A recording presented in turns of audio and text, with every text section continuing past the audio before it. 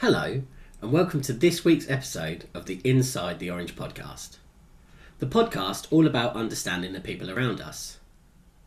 Now, it feels really strange today that I've got no one to interview, and it's a solo episode, one that I haven't done since back in episode 4. And today's episode is asking how and why. And I'm talking about the people, myself, all around the podcast really, who define those words and define how and why the podcast came to be. So, let's get into the episode.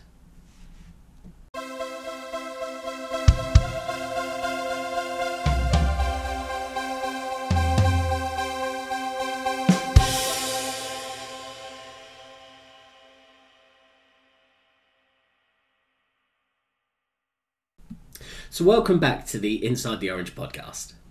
So first of all, I really need to say a massive thank you to Nikki Love, who was our guest last week, who is currently week 1, probably just starting week 2 as this episode goes out, of her 100 marathons in 100 days.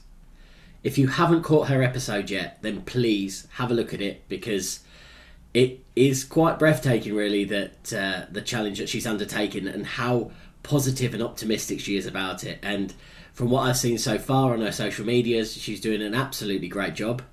And as I said previously, I'm going to be joining her at some point, which not for a full 100 marathons, but I'll be joining her for one of them local to me.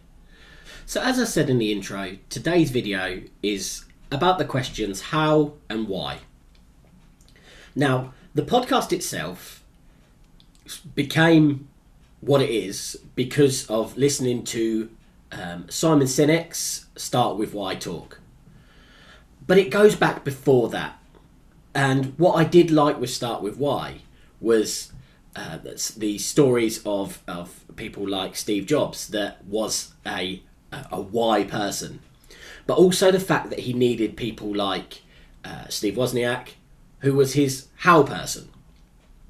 And I want to take this back to my parents. So I am blessed, and I've said this in Instagram videos before, and I've alluded to it in the podcast now and again, that my parents, I had a how parent and a why parent. Now, at this point, you're probably thinking, what is he talking about? And I don't blame you. I'm thinking the same too. But the idea of how and why, in my own understanding of it, was, let me describe my parents. I had one parent, my mother, who every achievement, everything that was done was the best that you could do it.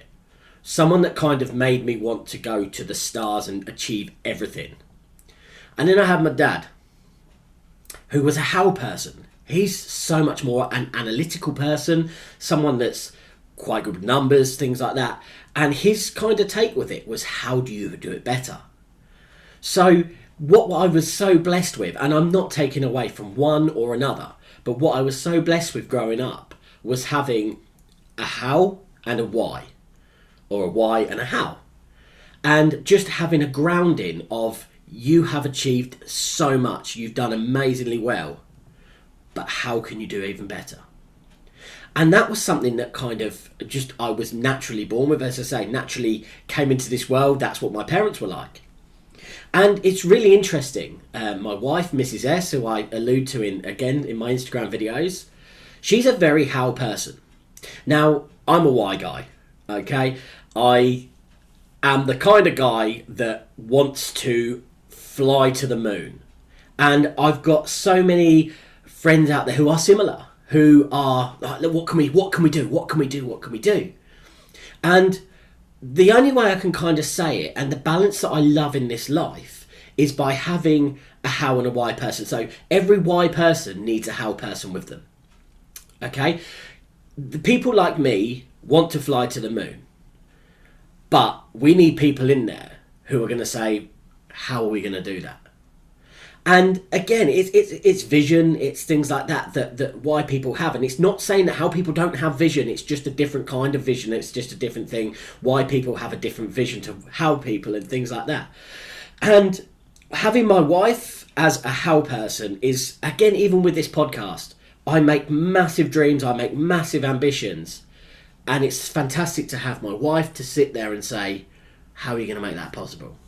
How do you make that work? How is that going to affect this? And I think, again, the balance is so good.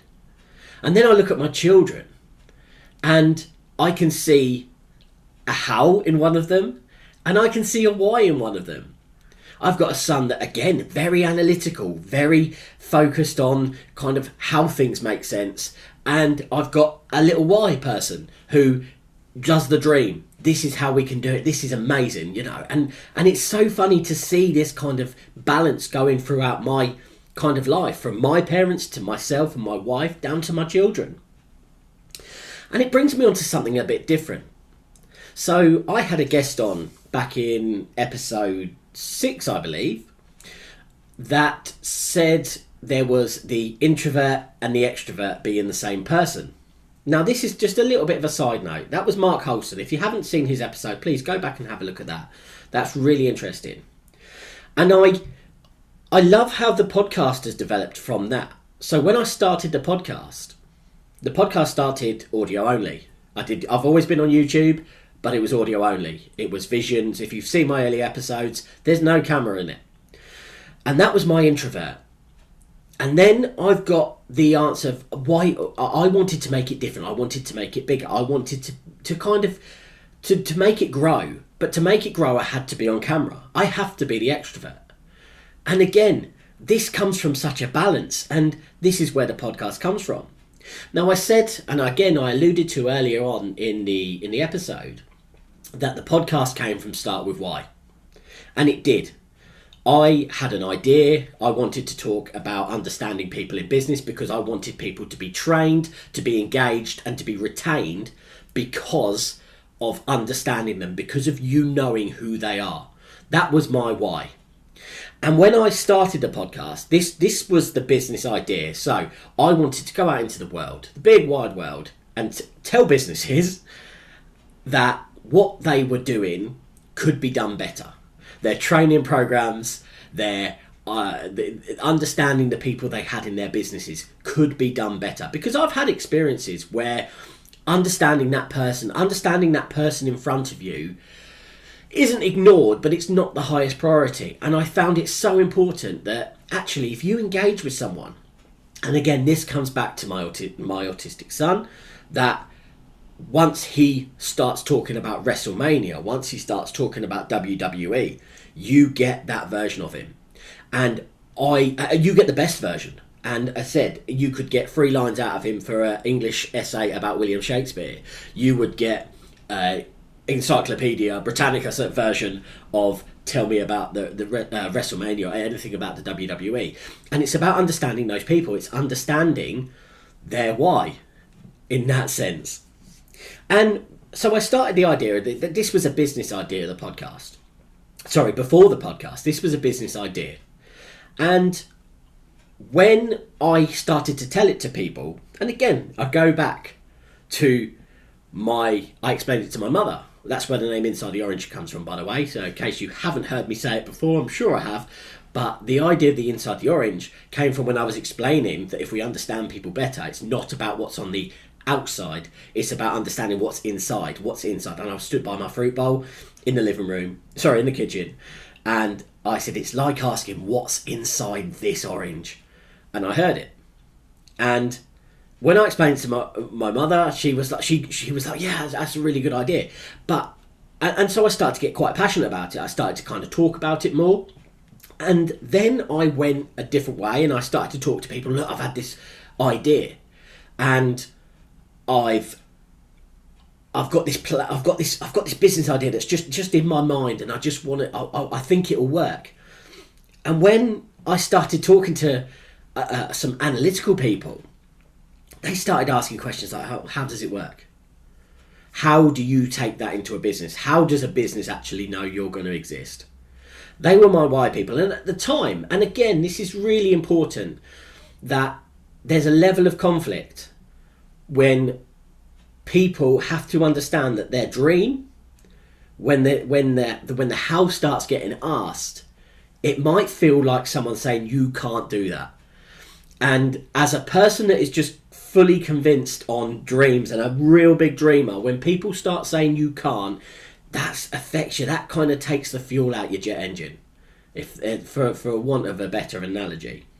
And people were asking that, but then also people were asking, why should people believe you? Why should businesses say, yeah, come on, off the street? And that's why I had to develop the podcast to be something completely different. That's why I wanted to start understanding people. That's why I wanted to go out there and think, actually, there is similarities with people. There is differences with people. And what does that mean? How does that differ from day-to-day life? And obviously, why is it called the Inside the Orange podcast, or why is it called Inside the Orange? These kind of questions, eventually, from both sides of how and why, they started making me doubt what I thought, started to doubt the business, started to doubt the idea. And then watching Start With Why, just a 10-minute TED talk that I saw through my Open University course, and listening to Simon Sinek, and he said, people don't buy what you do, people buy why you do it. And that was the moment that my kind of why aligned.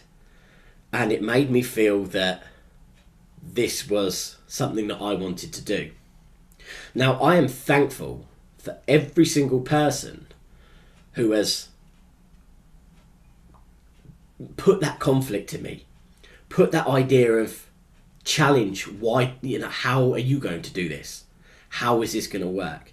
And again, I've got some fantastic relationships now with people, and they know who they are, but they know that they will ask me the how questions. And they know I don't want to hear the how questions, because I want to hear, yes, Richard, that idea is the best you've ever come up with. And no one's going to do it. And truth, and again, going back to Mark Holson's episode, a little while ago, he says about having critical friends. Now, my best critical friends are the how guys, the people that say, how is that going to work? Now, this rambling today, this podcast episode has come together because I find it so important.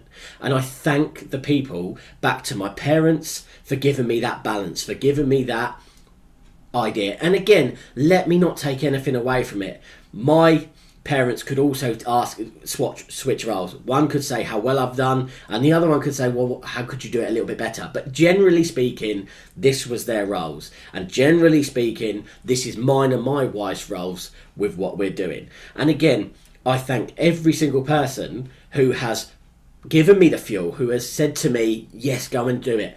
And I thank all the people that have said, how are you going to do that differently? How are you going to do that better? Because they're all so important. So the questions that I'm going to ask until the end of this podcast, and until the business and everything I want to do in life is answered, and we're working towards answering that question of, why do people need to be understood better? And I'm going to strive every single week, month and year to make sure that people in business, people in every walk of life are understood better. And I'm going to need some guys out there who are going to also ask me the question, how are we going to do it? So guys, I want you to be with me. I want you to be my why guys. I want you to be my how guys. I want everyone out there who's listening today to define where you are. Find out where you are on that little thing. Are you analytical? Are you an introvert? Are you an extrovert? Which kind of part do you sit on? Because do you know what? In this world, we need all of us.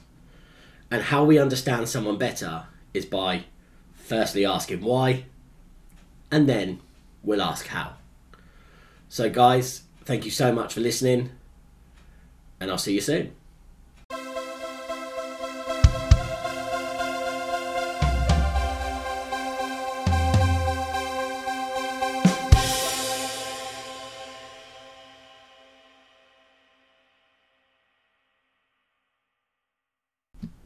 So on next week's show, I'll be back interviewing again, and I'm going to be joined by author Richard Eckley.